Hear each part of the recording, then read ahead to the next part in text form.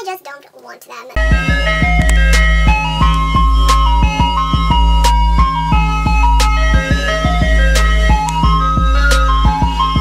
Hey guys, it's Jay, and today I have an unhaul video. I know, surprising that I'm actually getting rid of things instead of buying things uncontrollably. I have a couple of books here that I've read and I just don't want on my shelf anymore. A couple of them I read and really didn't like, so I don't want them on my shelf. A couple of them I've read, I liked them, but not enough to keep them on my shelf, and then a couple of them I was sent for review and just didn't enjoy them. So they're getting sent off to the thrift store so other people can hopefully enjoy them more than I did. So without further ado, let us get started.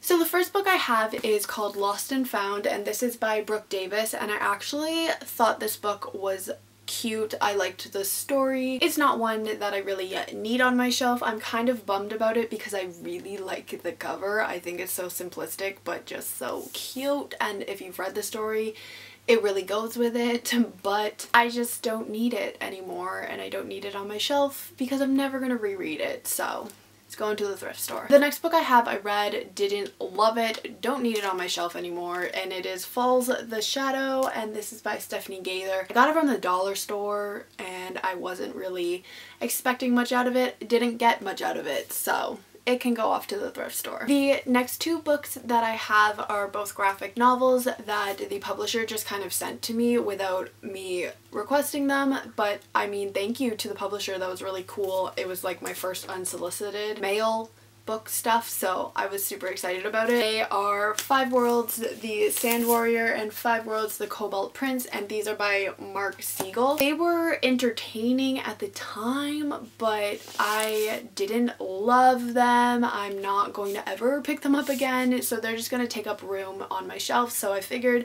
send them off to the thrift store. Hopefully somebody else will love them more than I did. The next book I was sent to be part of a tour for, and it is The Crossover by Heather Horse. The book was okay. I liked the beginning of it, but as the story progressed, it got way far-fetched and just wasn't up my alley. It wasn't something I was going to ever pick up again, so I don't need it on my shelf anymore.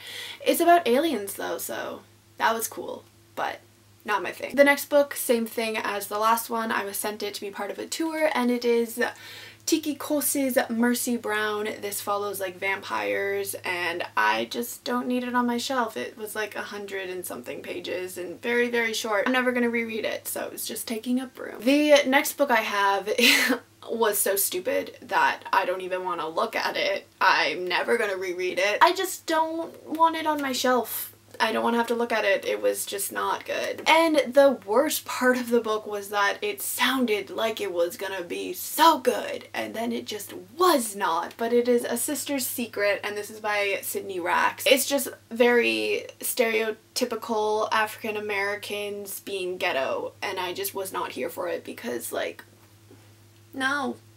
Just no. And then the final book, I'm actually like super bummed I didn't like it, and it is Before I Let Go by Marieke Nijkamp. I was super excited about this. I thought I was gonna love it. It just fell super short for me, so I figured send it to the thrift store. I know a lot of people love this book, so hopefully somebody will pick it up and love it. Alright guys, so that was my unhaul for this time around. Let me know down below if you guys have read them and if you actually liked any of them, and I will see you all in my next video. Goodbye!